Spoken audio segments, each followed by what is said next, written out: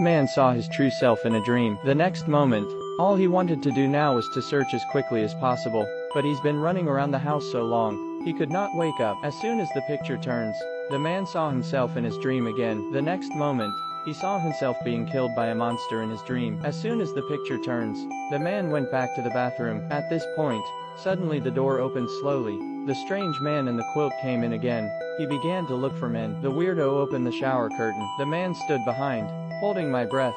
He discreetly planned to leave quietly. Suddenly, apparently this weirdo found the man. He turned slowly around. The man was furious. He poked the toilet at the weirdo. The next moment, the man was horrified. The strange man stood up. Terrible hands stretched out. The man turned and ran.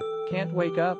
He had to get out of the room as fast as he could. He picked up a chair, banging on the door lock, and the weirdos are closing in on him. Finally, the lock was broken open. As soon as the man opened the door, suddenly, the man falls down again. He saw a man in a hazmat suit in front of him, and shut him in again, and again. The monster reached out to her. It turned out that the man was a vegetable, so I can never wake up. As long as I'm still breathing, the dream would haunt him forever. Some people think, even the vegetative family has to respect his life.